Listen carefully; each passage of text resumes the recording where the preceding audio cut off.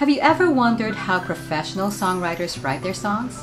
By the end of this video, you're gonna know my step-by-step approach to songwriting, which I've been using to earn myself a living and to pick up a few awards here and there.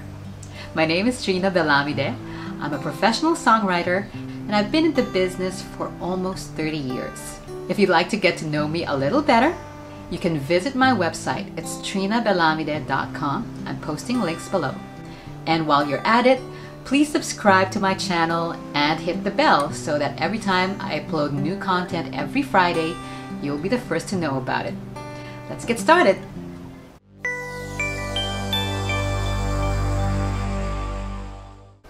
There is no right or wrong way to write a song. Each songwriter has their own style of songwriting.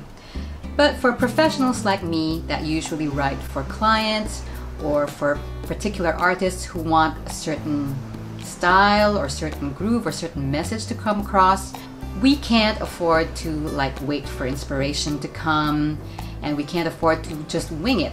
It helps that we have our own system to ensure that we write the best song possible. Step 1. Purpose.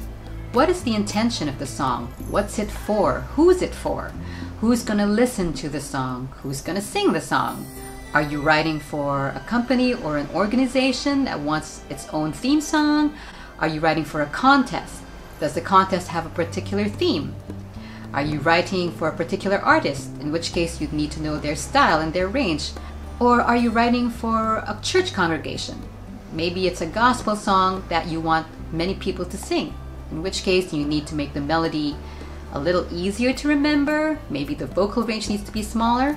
Also, you need to know the budget for the project, because you can't go all crazy on the production side later on and hire musicians here and there or have an orchestral arrangement for it or a big band if you can't afford it. Knowing the budget and knowing these parameters will impact your creative decisions down the line. Step 2. Genre. What's the overall feel or groove of the song? Is it going to be up-tempo or going to be slow? What's the time signature going to be? Is it going to be a waltzy 3/4 or 6/8 song or a usual 4/4 song? Is it going to be a ballad or a dance track or an R&B song? At this point, sometimes I like to listen to other songs and recordings and make them like a musical reference, or sometimes the client will give me a peg and say, I want my song to kind of sound like this or have this kind of feel or this kind of instrumentation. So a musical peg would serve as an inspiration. Step 3. Key message and title. Now this is an important step in the whole songwriting process. What's the key message of the song? It needs to be clear and it needs to be communicated clearly. And the title is going to be part of that conveying of that message. So you've got to choose a good title that can sum up or at least hint at the overall message of the song. The title is very important. It's like the brand of the song. What I like to do is, if I have a title in mind, sometimes I'll Google it, and if there's another song of the same title, especially if it's a hit song, I'll likely change the title. But that's how important the title is to me. I'd like for it to be unique, and I would like for it to kind of sum up the overall message. The overall message needs to be simple and clear. If it's something that I can't sum up in one sentence, I'll probably rethink it, because it could mean that there's too many messages that need to be included in the song, and that could muddle up the whole thing. Step number 4. Structure. Is it going to be a verse-chorus song or a verse-bridge song? A verse-chorus song is better for recall, and a verse-bridge song is probably more effective if you want to tell a story. And that's why a lot of musicals use that structure. Step number 5. Title placement. Depending on the structure of the song which I decide on, that's going to determine for me where the title is going to be. If it's a verse-chorus song, the title will be in the chorus. If it's a verse-bridge song, the title will be at the end of each verse. Now, how does that impact the rest of the song? The placement of the title in the song is key when it comes to developing the song's payoff.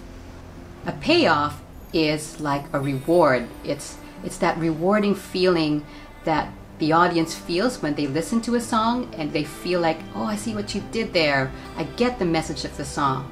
It's an important aspect of songwriting. It's what separates the okay songs from the really great ones. Step number 6, construction. Now, in the actual songwriting, I like to figure out, are there any parts of the song that require special attention? Is there anything that I need to prioritize? For example, if I'm writing a song for a client and they want a particular message to come across, or if I'm joining a contest and it's a theme songwriting contest and the message is of prime importance, then I might do the lyrics first. Now, if it's a song that I'm writing to highlight the vocal range of an artist, or if it's a song that needs to be sung by a particular set of people, then I would take their vocal range into consideration and maybe prioritize the melody first. Or if I'm trying to tell a story, and if I'd like for the story to have like a twist at the end as a grand payoff, then I'd probably do that last part first and work my way back. Once I'm done with the important parts of the song, then I'll build everything else to support those important parts. If it's a verse-chorus song I'm working on, we all know that the chorus is the most important part of the song, then I'll do the choruses first, and then write the verses after and make sure that every verse supports the chorus.